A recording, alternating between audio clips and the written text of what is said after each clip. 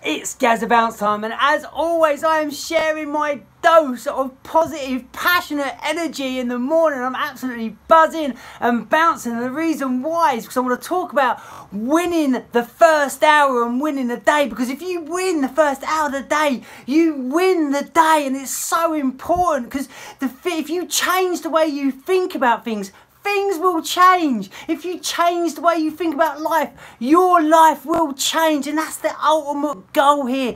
If you put that passion, that focus and that determination into wanting to succeed and want to achieve what you want out of the day, that's when things happen, that's when magic happens. Every single day I make sure I win the first hour, because I know I win that first hour, I win the day. So I want you to start winning your first hour, start winning your day, and see what you can achieve, see what magic can happen. Because I tell you what, it's the best feeling in the world when you wake up ready for the day, whether you've planned it the day before and ready for the morning, but you win that first hour, you win the day. So make sure that happens for you. Get up, get out, smash it, have the most amazing Friday, and don't be a goose.